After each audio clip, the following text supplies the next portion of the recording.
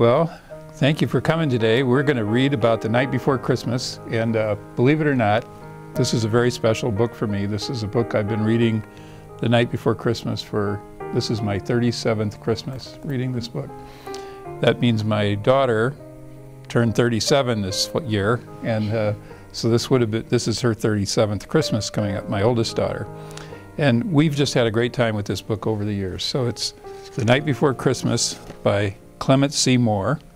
And as you can see, it's a special pop-up version. So everybody see, we got a little house here, trees, etc.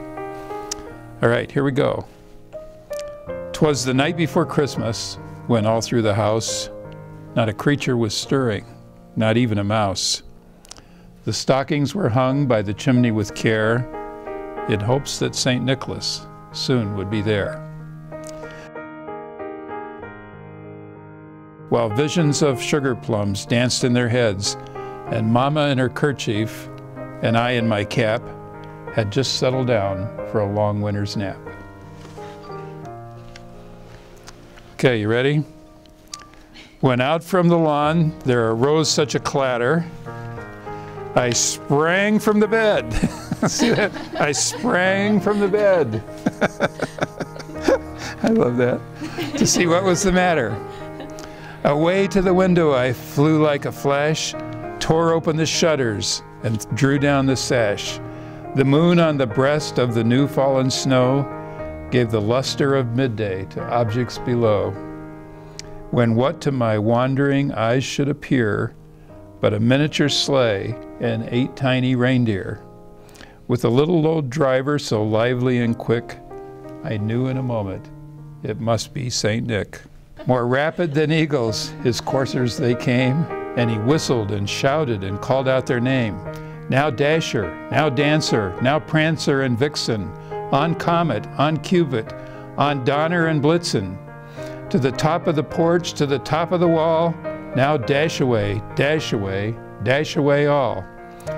As the dry leaves that before the wild hurricane fly, when they meet with an obstacle, mount to the sky, so up to the housetop the coursers they flew, with a sleigh full of toys, and St. Nicholas too.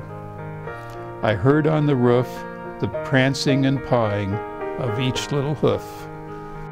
As I drew in my head and was turning around, down the chimney St. Nicholas came with a bound.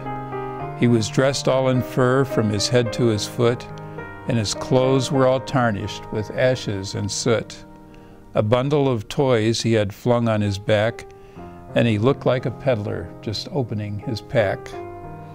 His eyes, how they twinkled, his dimples how merry.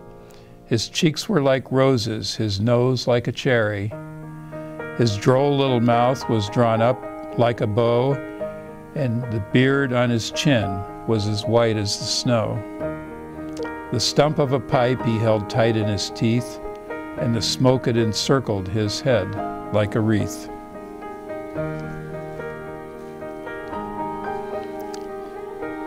He had a broad little face and a round little belly that shook when he laughed. That is too weird. Shook when he laughed like a bowl full of jelly. Chubby and plump, a right jolly old elf, and I laughed when I saw him in spite of myself. A wink of his eye and a twist of his head soon gave me to know I had nothing to dread.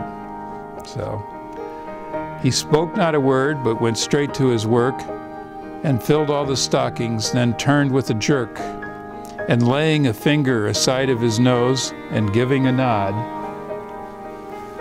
up the chimney he rode. There he is, okay?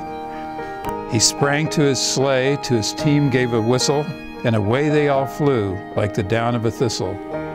But I heard him exclaim ere he drove out of sight, "Happy Christmas to all, and to all a good night."